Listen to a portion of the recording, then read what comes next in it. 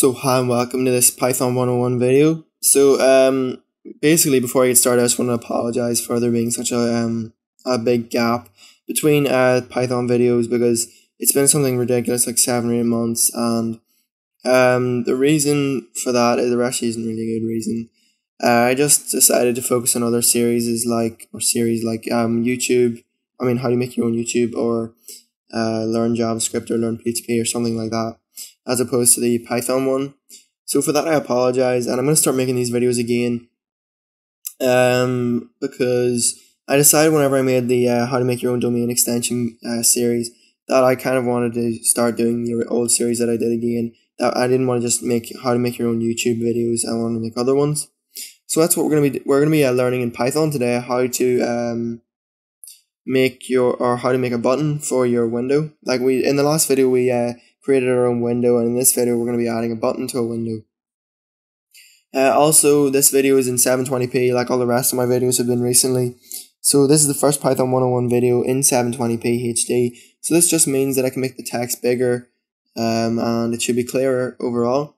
And one final thing is I'm using Python 3.3.2 as opposed to Python 2.7. And that's just because the reason I decided to use Python 2.7 in the last time I made the videos is because I thought there was there is actually better library support in Python 2.7, but Python 3 is Python 3 is going to be the new standard soon, so we have to start using it.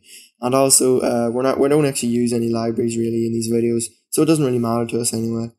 So let's get started with the video today. So today what we're going to be doing is creating a button on our window in Python. So what I'm going to do is I'm going to type in from tkinter, which is the library, import all, which is the wee asterisk. And what this basically says is just import everything from the tkinter library. In the last video I made on Python, on how to make a window in Python, the tkinter I think had a capital T, because in Python 2.7 it has a capital T like this, but in Python 3 it's a lowercase t. Then what we want to say is create a variable called master and set it equal to tk. So just ignore that for now, that doesn't really matter. That just basically means this is like the tk is sort of just our window, think of it like that, and then the master is just the variable we're assigning to it. And then what we want to say is we want to say button equals the button function, and the button function has a capital B, and the button function has 3 parameters. The first one is master, which is the variable we created up here. Second one is what we want the text on the button to be to say. So what I'm going to say is text equals close window, and then finally command equals close window. And what the command is just a function that we want to run whenever the button's clicked. And then what I have to do is I have to say button.pack, which just adds it to the window. And then I have to say main loop, which is just a function called main loop that I want to run, which basically just means our program is going to run. And then up here I actually have to define the function close window. So I say def close window.